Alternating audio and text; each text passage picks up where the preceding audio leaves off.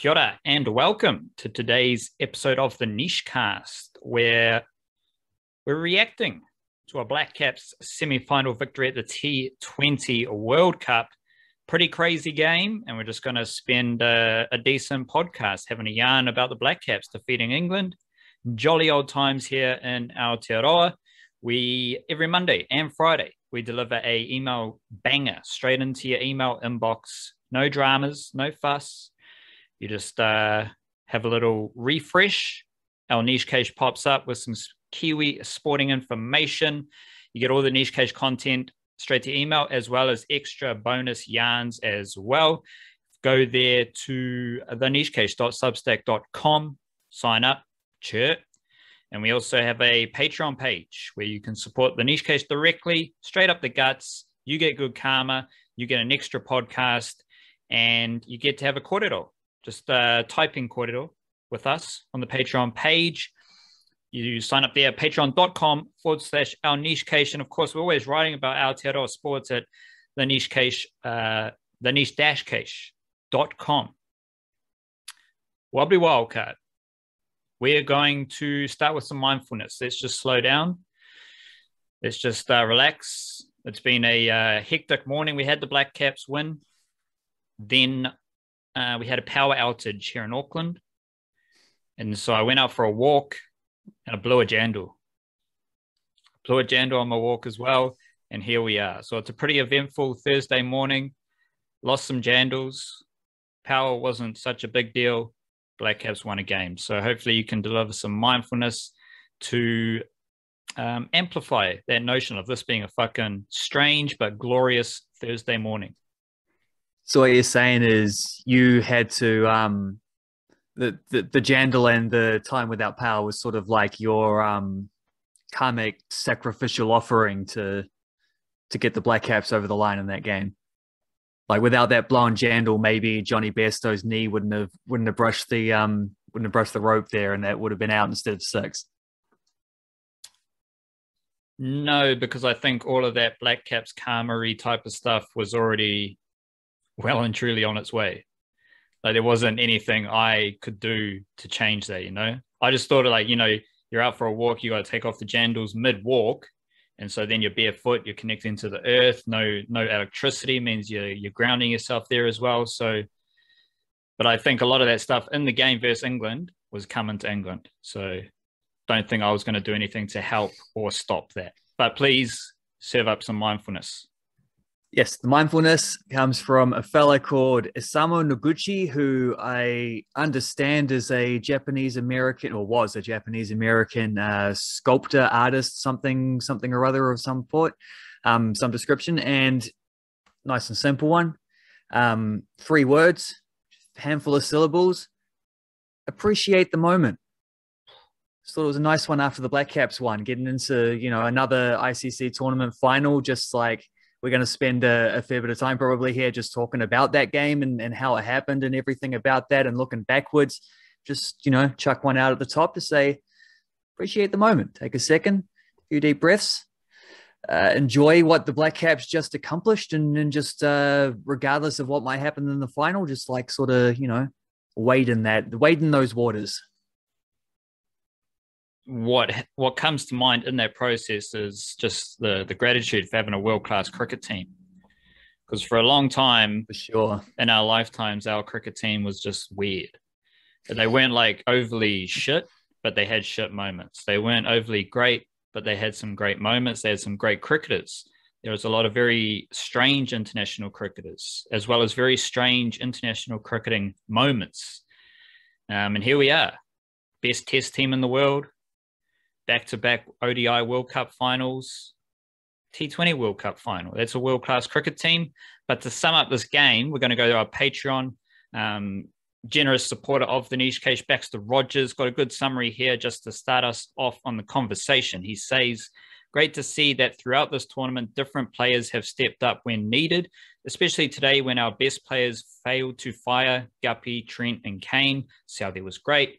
And just the way we absorbed all the pressure and stayed in the contest, even though when it looked like a tough get with 5 overs to go, we kept wickets in hand And I believe the Blackcaps knew they could get 60 off the last 5 as long as they were in the contest, and they did that, which was great to see. Glad I got up for this one. Also enjoyed seeing Mitchell grind it out. And even though he was finding it hard early on, he reaped the benefits at the end of not going for too much too early in his innings. So great summary from Baxter Rogers. What are your initial bounce back thoughts from that? Well, I think Simon Dill said something similar about the 60 off 5 at the end of the innings.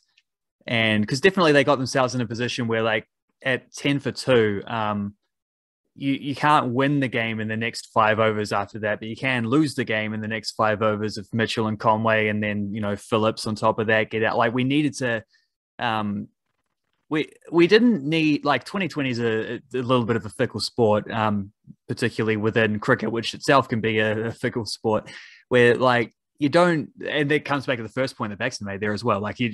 How good it is that so many players have stepped up over, because you don't need everyone to fire to win in 2020. You need a couple. And in this case, the margin for error slims when 2 of your top 3 batsmen get out cheaply early on. That meant we did need a partnership after that. And it meant we did somehow need to once it got to a point where it was sort of I don't know, 30 to basically after Jimmy Neesham's big over. At that point, I was like, okay, now if he were to get out, or if Mitchell were to get out, I'd kind of back the I'd back the likes of Santner, Southey, Sodhi coming in, Milne as well can swing a bat a little bit. I'd back them to get over the line just by standing there and hitting every third, just trying to hit boundaries. It's close enough that they could get there. They weren't going to do that with 60 to win of a longer time necessarily. But yeah, the 60 runs off the last 5 overs. I think it was Simon Dill said something like set them a target similar to that during the game. What actually happened is I think they scored 60 off 3 overs and still had an over to spare on the end of that, something like that. It was ridiculous because very few times, basically no time. Even after Neesham's over, that got them back into the hunt for sure. But it wasn't really till Daryl Mitchell with those 2 sixes where I felt like for the first time in the entire game, the Blackcaps are kind of on top here.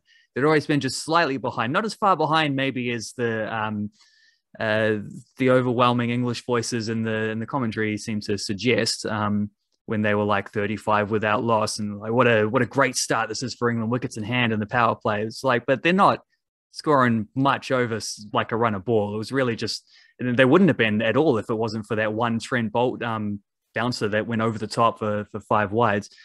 I'll try and check what they actually got over those last few overs because it was absolutely ballistic. But yeah, there's a couple points in there.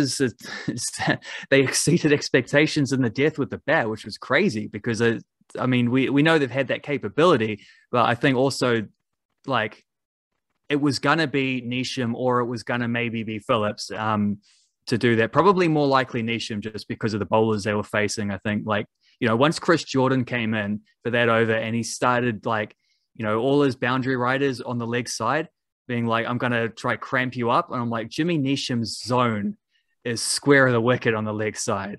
It's a good option against any batsman if you can get the delivery right, but you're dicing with danger there to Jimmy Neesham because all he has to do is lift it over the top. He's a strong bastard. And he did a couple of times, just enough for that one with the Bairstow catch. And I think there was the Chris Jordan had one earlier on in the innings as well, where he sort of tried to flick it back, tried to catch it and flick it back. He wasn't ever going to catch it, but thought he had saved 6, but it landed on the rope. A few of those little moments that were nice to see go the Blackcaps' way this time because there were a whole lot of them that piled up against them in that World Cup final we while back. But I don't know. It felt like a really Blackcapsy win. It felt gutsy. It felt like they were just trying to keep in the game until a point where they felt like they could have a little bit more of control over things. Just don't lose it, don't lose it, don't lose it, don't lose it. Now we go out and try win it. I think winning the toss and bowling first was important because I think you see at the latter stages of that innings with the Blackcaps were chasing just how much the the team that bats second kind of has an advantage in a close game because the England might have swung it a little bit more wildly and caught a few more top edges for 4 or 6 or something at the sort of middle or late stages of their innings if they knew they absolutely needed another 10 runs or something.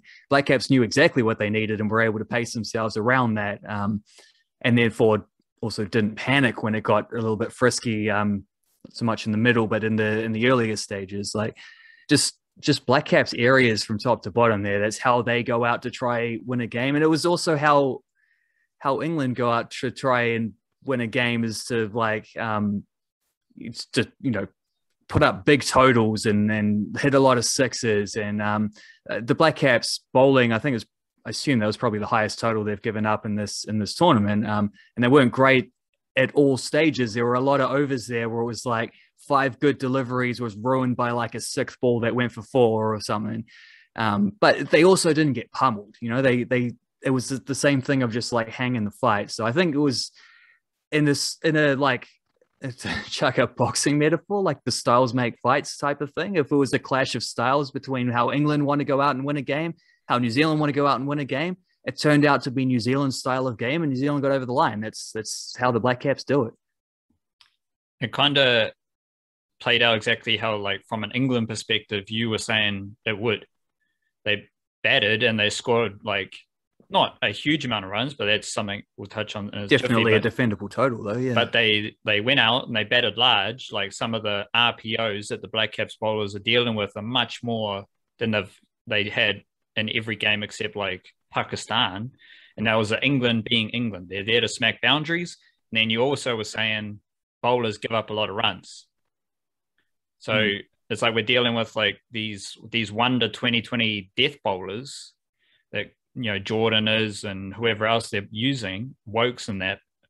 But like, they were terrible at the death. They went so much better at the top. That's who they are, as you said. Like in your preview, you said this is who they are. They give up a lot of runs. So England scored a lot of runs. The asterisk on that is that they give up a lot of runs expecting to take a lot of wickets. That's probably where the Blackcaps won that battle, is they did, after losing 2 early ones, they got a big partnership there for about 10 overs after that. But like simply put, England did what England do. They scored runs and they conceded runs bowling. And then generally put, New Zealand did what they do because they managed to keep some kind of lid on England's runs. Like Tim Southee right now in this World Cup, his RPO was 5.75, which is ridiculous. After 6 games. For just a medium up and down pacer who has, like, obviously he's got tricks. That's why he's fantastic.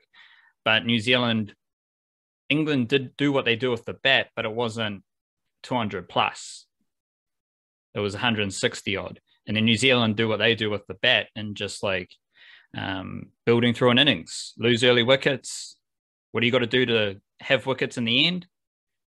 You got to conserve your energy, conserve your smashing it around and build a partnership. And where do we begin from? Let's go with the batting innings a bit more. And I found it interesting because like Daryl Mitchell, there was that over against Livingston, and I have clear visions of Mitchell very good straight down the ground. He just leans into sixes with a straight bat down the ground. Like you see it a lot in the Super Smash. Obviously, it's easier for him. He's dropping down to the Super Smash level. Fantastic straight down the ground, but he couldn't do anything off Livingston.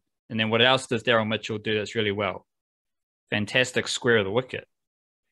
So it's like, you're Mark Wood. You're going to bowl 145 Ks and bowl short and all that's fine. But Daryl Mitchell's going to hit it. Whether he top edges it or if he hits it for 6, he's going to hit it. Oh, Chris Wokes, you want to bowl short. Like I've seen Daryl Mitchell do this stuff in the Super Smash for seasons now. And it's what he does best. He plays very straight, and that's why he's fantastic in all formats. You want to bowl short, he'll pull you. He's one of the best. Like I'd say there's not too many that just like score as many runs as him and are as quick on the pull shot as him in New Zealand. So he did, like, everything is kind of to the script, right? Like England were to the script. New Zealand were to the script. In my opinion, Daryl Mitchell was to the script of who he is. Like no one was hoping we're hoping for Guppy and Williamson and that, but he's also a very quality batsman, so he can build an innings. Same with Conway. And even if they were there, like if Conway's faced 50 deliveries, he's banging sixes at the end. You know, like that's what you saw with Mitchell. Like Mitchell got in and then they just play there, like they have a bit of fun. Where Nisham, pure strike rate genius. Like his strike rates from the last 12 months are monstrous. And it was just from front to back, it just seemed like everything was to the DNA of like the player, or even Williamson didn't score runs, but I think he was tactically and spiritually the better leader. Like you watch, as soon as Nisham went bang, England just they were finished. Simon Dill, as well as mentoring like big boy runs every fucking second. He highlighted Joss Butler. Like Joss Butler, like it was a little thing, but you could see it. Like Jordan bowled a wide, and then it's just kind of biff the ball back to cover. That type of stuff was there, and they just didn't really respond. But that's the New Zealand thing, where New Zealand's like, I think they're just better mentally than a lot of teams as well. Yeah, they sort of set themselves up to be that way. I think England are out there trying to be the favourites, the leaders, the dictating play and stuff. Whereas the Blackcaps are a lot more adaptable. So when things were on script for England for 35 out of 40 overs, maybe not like as far on script as they would hope for, but still like that, where they were probably the team sort of pushing things. When it changed in a hurry, didn't it? It changed all, because once, you know, Nisham, what's the thing? It was 57 runs they needed off the last 4 overs. 57 off 24 at that point. It's like 15 and over or something. And, you know, they threw it with an over to spare. Where is the over with Chris? So yeah, the first ball went for 6. Second ball, full on the pads, sneak through for a couple leg buys. Suddenly that's 8 runs off 2 balls. Bowls a wide down leg side. Nisham is the guy who's, you know, doesn't chase after it. He stands there, you know, watches it down, says, we'll take the free run. I've already hit a big 6 this over. Carves a 4. Was it? Yeah, sort of towards long on region. The next one bowls another wide, I think outside off stump. Like when you've bowled within for 3 legitimate deliveries and you've already bowled a wide on either side of the batsman, you're rattled at that point, aren't you? Like that's when you're starting to think, I just got to get out of this over. I got to find a way or whatever. And then, you know, the next ball was the Besto to Livingston catch. That was actually 6. Which I thought at the time, man, I thought that was just an amazing piece of fielding. And then you see it back, because he didn't actually, it's not like he stood over the line. His leg just brushed like his knee brushed the rope. It was crazy. Well, if it's an actual the Blackcaps rope, would do one of those. If it's a rope, it's a catch. Yeah. If it's not the Toblerones, it would have been. And it's probably, I mean, if it was a rope, I think the Chris Jordan one would have still landed on it. But that was weird as well, the Chris Jordan one, because it clearly did land on the rope. And then Danny Morrison's sitting there in the commentary just being like, that looks good to me. And I'm like, does it? Does it really? I don't know. I mean, you might want to look a little bit closer there, Danny. They won't make a joke about him just being on cocaine or anything, but whatever. Like, there was a couple of those moments that just like, I think when you talk about like the game being, I might have to put my head on because my head's disappearing in the thing. When you like talk about the game being mostly on, like England mostly got the game that they were wanting to play. New Zealand mostly got the game that they were wanting to play. Like they found that overlap between the two teams. Then it really does in a 20 over contest. It really does come down to small moments like that. And we know these two teams are evenly matched. And there's just a lot of those small moments. It's not that they all went towards New Zealand, because there were a lot in the first innings where it was like, you know, they got 2 extra runs because Glenn Phillips slipped over instead of taking the catch on the last ball of the innings. There were a couple, like quite a few, probably like 4 or 5 throughout the innings where it was like a ball was semi-skied and it would land safely for England, and they'd just get away with them like that. And a couple like, some of those Darwin Milan shots through cover where it was just like, perfect. Like the long off was quite wide, and you had like a deep cover, and he was just piercing them perfectly. It's like there's not a big margin for error to be able to hit that shot as well, and he was just pumping boundaries every time into that area. It was like that's some high level like tightrope walk and batting there, and little thing like that. It adds up over the course of the game though, to where like both teams are executing at a high level, but a few little mistakes end up being crucial, and that is where I think again, like I just think the team that bats second there is a big advantage in that type of game. You talked about Neesham's hitting, and that is where Neesham hits boundaries. Like if you could have a career wagon wheel for Neesham and T20 cricket, I think it would be heavily skewed towards the league side, and yep, like for sure, and a little bit down the ground. Yeah, but the plan there, you got a full leg side field, and you're bowling just length.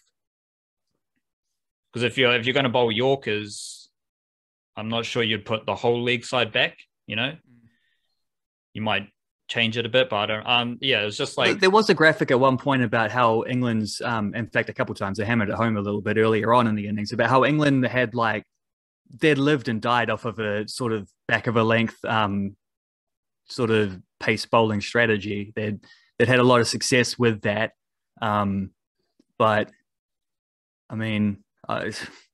I'm not sure that their group prepared them too well for what New Zealand were up with different levels of strengths, I think, between those two teams. But yeah, I think it's one thing for Mark Wood because he does bowl 145 and like all of that. Chris Jordan is more of a crafty seam. He's more of a Tim Southee. But it's interesting you mentioned that about the England, like their kind of tactics. They did have the clipboard though, clipboard on the boundary. I'm not sure what the number one was, but the fucking number one didn't work. That I was guessing. I'm not sure if it was a strategy. At first I was just assuming like these are the bowlers you should bowl next or something like that. Like these are the matchups, and I was trying to figure out like three. Does that mean Rashid or one is that back to Wokes? What I've heard about NFL coaches, they'll have like all their plays out, but it'll be like categorized by situation. Yeah. So I need like third and short, we need this. Second and long, we need this. I think it was like that type of thing, but cricket where it's like number one just represents a situation that we've discussed previously. Not sure number one like meant like get smashed everywhere. But it was what you're saying about the prep stuff. Like I'm like, fair play. Daryl Mitchell, bit of an unknown.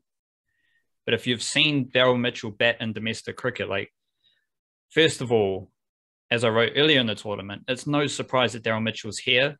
Williamson said in the Test Match Special podcast this morning, he said it's not a surprise or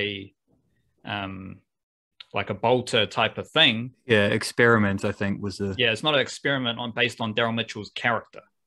So that's basically Kane Williamson saying Daryl Mitchell is like he's a very good batsman and you can see it in his technique. His technique is designed for everything. Like he's good against spin, he's good against seam. This is why he scored a lot of runs in New Zealand to this point. This point is like a apex for Daryl Mitchell, but he's been building towards it. And just watching him a lot in New Zealand, best player of the short ball, among the best. Ken McClure was pretty damn good in the Plunkett Shield, 2 sixes off Ben Sears, and I think both of them were over third man and slip. But Daryl Mitchell loves it, and like again, you might have this plan about short bowling because that's what like Australia are doing as well with Josh Hazelwood, like a lot Hazelwood. These seamers are bowling more test matchy, and it's working because there's a bit on the pitch. But I'm not like designing a plan to bowl short Daryl Mitchell. Like I'm not. My plan isn't to bowl a length on the leg side to Jimmy Neesham. Like those are some strange plans if you've got knowledge of what they're actually doing. And they would, because both of them played T20 Blast in England. Yeah, exactly. Yeah, there's someone at one point, it was one of the English voices, it was either Atherton or Hussein, said something like, they showed that thing of how Glenn Phillips has hit more sixes than anyone else this calendar year. And next up was Livingston. And they're like, well, I think Phillips has probably dined in on a lot of short boundaries in New Zealand. And like, no, he hasn't actually. He's been playing in the Caribbean. He's been playing a little IPL. He's been playing a lot of Blast, which is exactly where you should have seen a lot of these sixes playing. Well, that was I think that was internationals though, wasn't it? Was it was all 2020s because he can't have hit 90 something in purely Blackcaps I'd say most of them were in England because he had a strike rate of like almost 200 over the whole tournament. And so, when because he scored 100 for the Blackcaps last year, didn't he? But that was pre-Christmas, so that wasn't this calendar year. So that doesn't even count. I can't remember if he had any massive innings after that, but that was his big one last summer for the Blackcaps. Like this, the point probably stands for all of them as well. I know Daryl Mitchell. There was a good story I saw about a fella over my shoulder here, old Papa John. Because he was the defensive coach for the England rugby team up until like a couple months ago. And I didn't realize he'd left because I don't follow rugby close enough. But I saw a story going around. It was about how he fell out with Eddie Jones. It was his day off. And he was going to go to watch the cricket and see Daryl play because he was playing for, I forget which county team he was playing for, but he was going to go watch a Blast game or something. And Eddie Jones is like, no, you're not. I've got some work for you to do. And John Mitchell says, well, actually, it's my day off, so I'm going to go watch my son play cricket. And Eddie Jones says, well, I need this done. This is what's going to happen. And he says, well, no, it's not. And he left. And before, like very shortly after that, they said he would be leaving his post at the end of the November internationals. But then he actually ended up leaving his post a couple of days after that announcement back in July, I think it was. So, the ability to watch his son play rugby, it's more to do with Eddie Jones being a dickhead in that situation. But the ability to watch his son play cricket was a major reason why he's not in that job. And because he's not in that job, he's not with the England rugby team right now. So he could be there in the UAE to watch his son play cricket there as like what will potentially be the highlight of his son's career as well with that innings, along with just behind him were the Conways. You see them in the thing in their teal shirts. And then on the other side of the pitch, I think, were the entire All White squad who had been training like on the field behind this one, like at the part of the wider complex.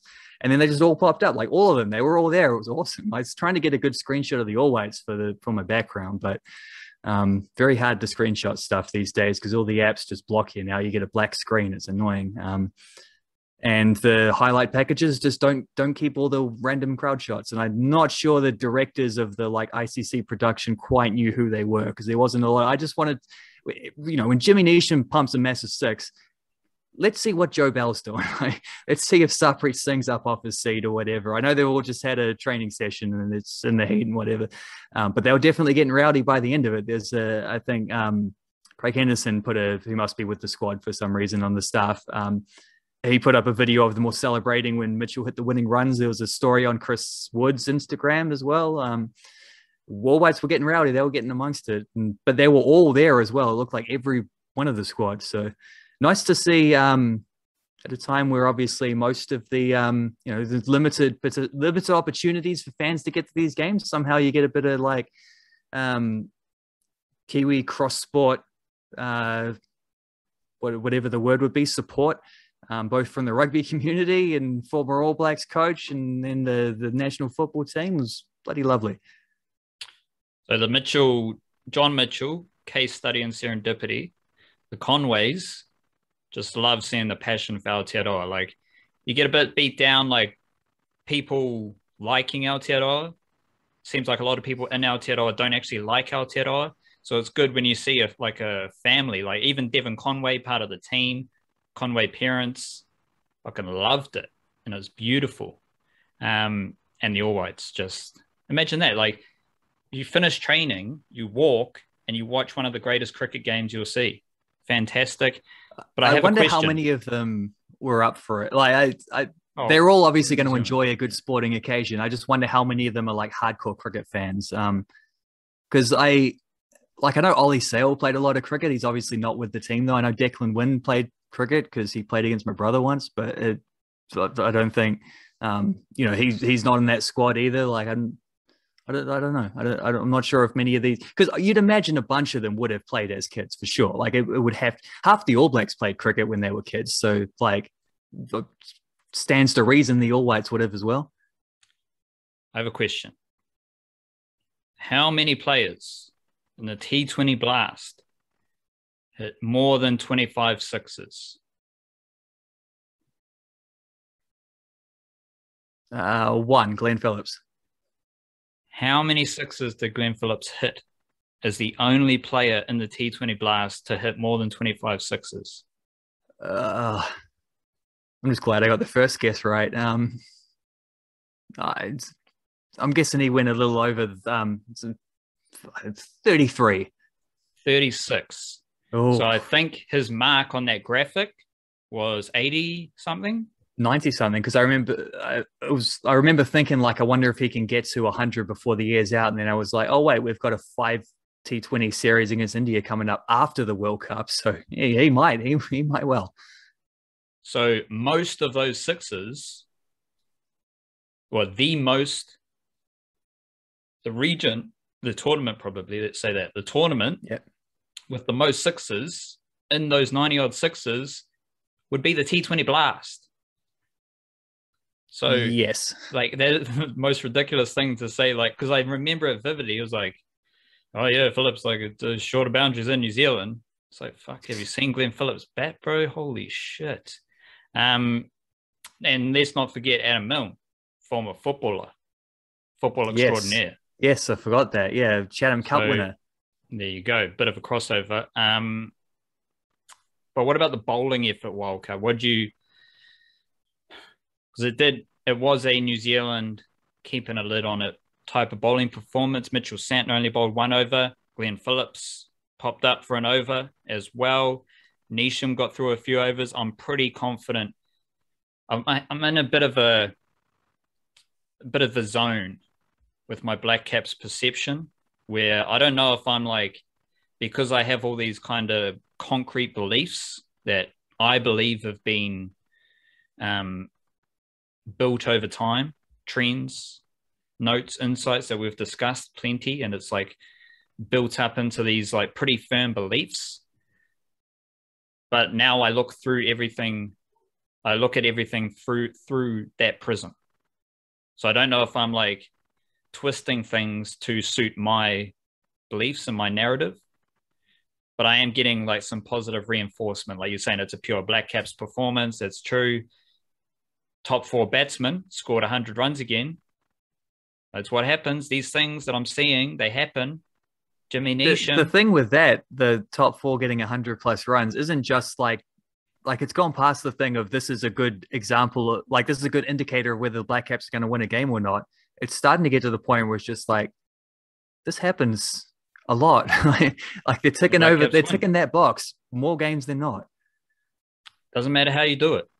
If I think it's specific, if this top 4 get 100 runs, you're going to win. But Jimmy Neesham, strike rate extraordinaire. Bowling strike rate, what are we doing? I think it's 20. So that's only really important with context. We got Trent Boult leading wicket taker. His strike rate is 12.9. Tim Southey, his strike rate is 18. Ish Sodhi, his strike rate is 14. So with Neesham's strike rate of 20, the Blackcaps have 4 bowlers with a strike rate of 20 and below, which is basically means a lot of wickets are going to be taken.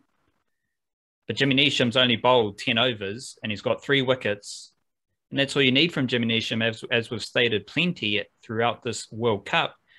Strike rate in this game, 245. Strike rate overall, 173.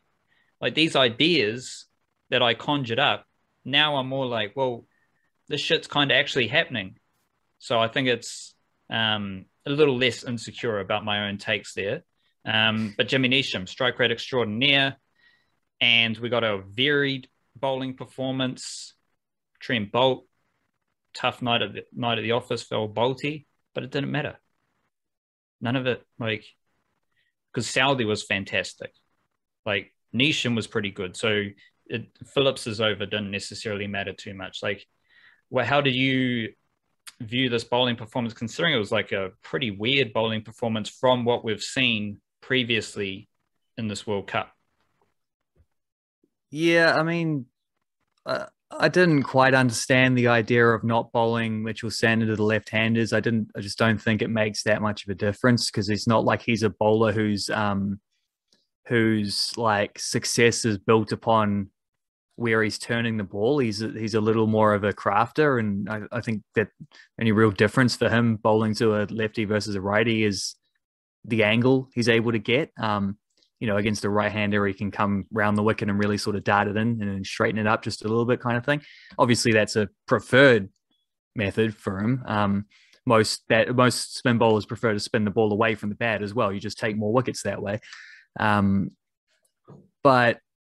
I mean, this is why you have a sixth bowling option like Jimmy Neesham, and a seventh one like Glenn Phillips. I think that there was sort of another concession, and I'm going to have to come back. Like, I think you've talked about the theories that you've had that have kind of been reinforced. I think one that was reinforced to me during this game is that a lot of these ICC sort of staff commentators kind of miss the fundamentals of 2020 cricket sometimes. Not even sometimes, quite a lot. There's quite a lot of like strategic stuff we'll talk about. Like, I know a lot of these guys are doing IPL and stuff, so they're commentating on a lot of 2020s, but the IPL is very different to a World T20. The IPL, how many? It's like 4 international players per 11, I think, which means that 7 out of 11 guys are Indians playing in an Indian league.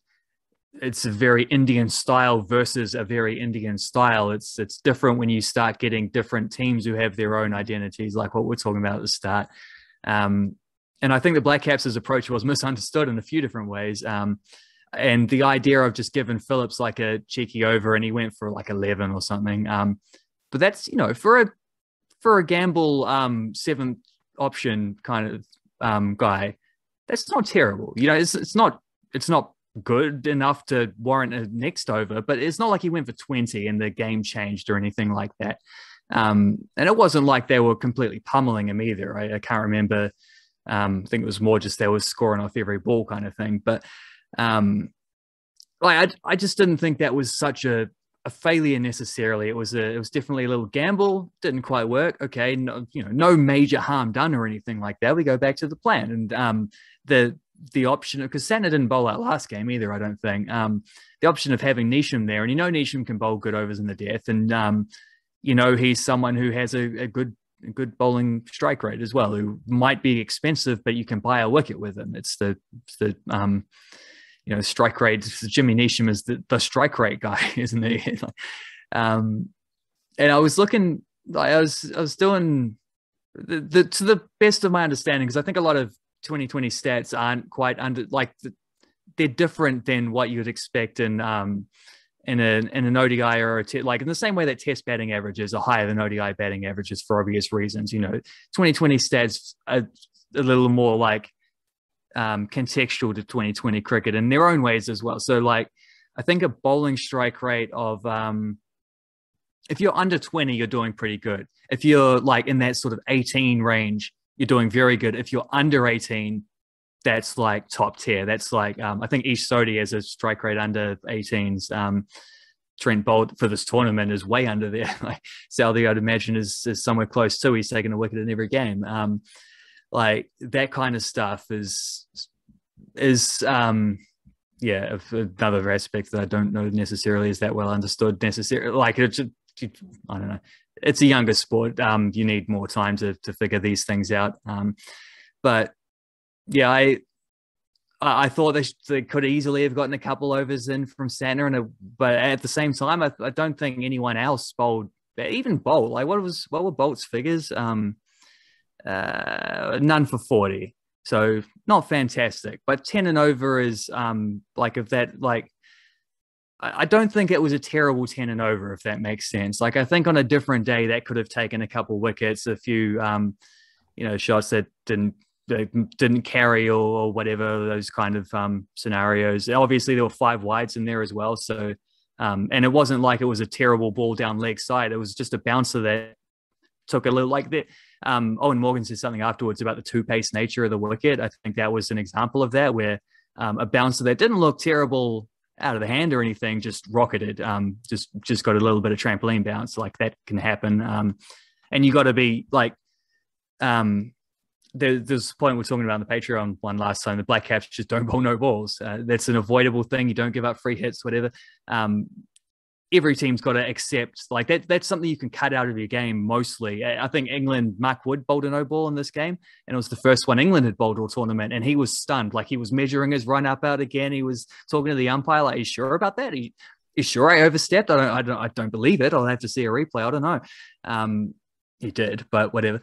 Like that's something you can mostly cut out of your game. Wides aren't. Like wides, you sort of got to, if you want to be able to bowl to the fine margins that you need, if you want to be able to bowl wide Yorkers or bouncers in this level, you don't want to be bowling a bouncer that's like nipple height, because someone like Daryl Mitchell, for example, is putting that one over the fence.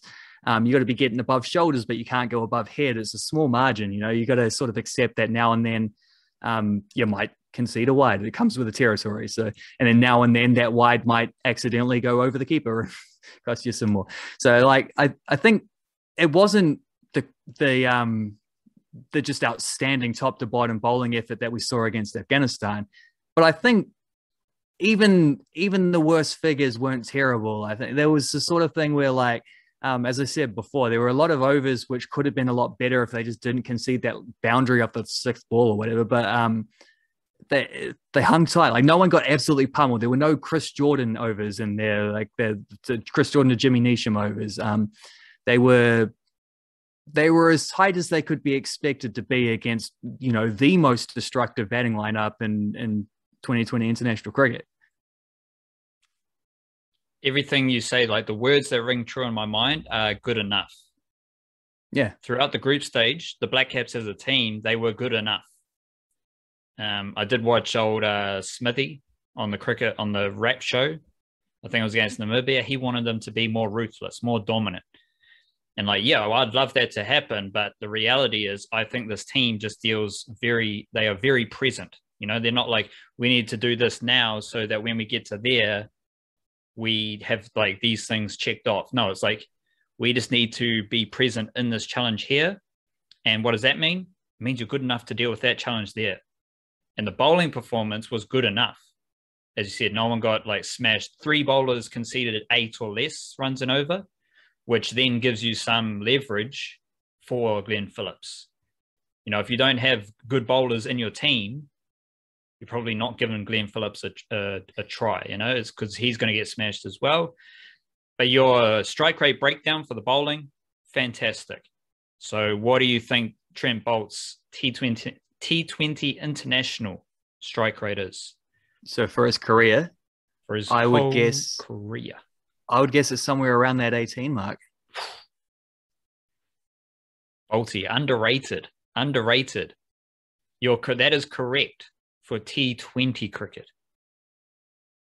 So it's T20, which includes the IPL's franchise Mahi 18.7, international T20s 15.7. 15.7. There you go. Underrated. That's astounding. That's elite, There wouldn't be too many guys like active players right now in this era who are doing that. Tim Southey, what do you reckon? Oh, be a little bit higher, but I don't think it'd be that much higher. Let's go to 17.8. 18. Jimmy Neesham. I know he's got Jimmy Neesham's a bowler I've thought a lot about, because I just love having that kind of option. He's going to have an RPO of like 9.5, I would imagine, and he's going to have a strike rate of, I'd say, 17.5. RPO of 8.99, so 9, and strike rate of 17.7.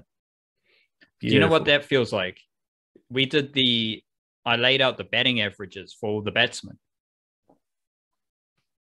So this theory, like even, so the theory about the top 4 batsmen scoring 100 runs, I think that's an option with these 4 batsmen because they all average 30 with strike rates between 120 and 130.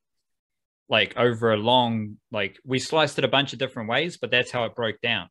They all, like, if you just go T20 cricket, not internationals, just regular T20 cricket, they're all good. Like Daryl Mitchell is as good as Kane Williamson. You know, we know he's not as good a batsman, but his T20 career is the same or similar. As productive. Well, yeah, that's a different way of saying it. Yeah, they're not quite as good as Devon Conway, but that's the beauty, is that Martin Guptill isn't as good as Devon Conway. And the fact that Mitchell was somewhat comparative to Guppy and Williamson, that is the beauty. Same thing with the bowling. You mentioned Ish Sodhi's strike rate, one of the best, like it's a legendary T20 international strike rate. But Trent Bolt's not too far away. Tim Southee's not too far away. Jimmy Neesham's not too far away.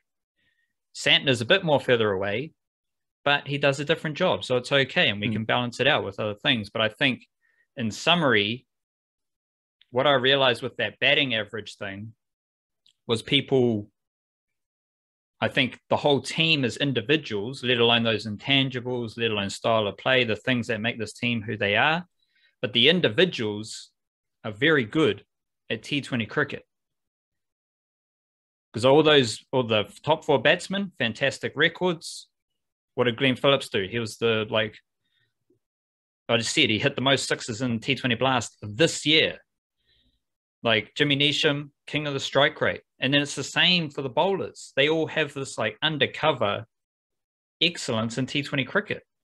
And let's tie it into like England injuries. Well, Trent Bolt and Tim Southee don't really get injured. Kane Williamson's injured right now, but he's a winner. He's a champion. And it's like, yeah, you can say we didn't have this player, we didn't have that player, but just like all the individuals are low-key, undercover, fantastic T20 players, these dudes play Test cricket as well. So where does that put all the other cricketers around the world who think they're really good at T20 cricket? Well, what are you doing in Test cricket?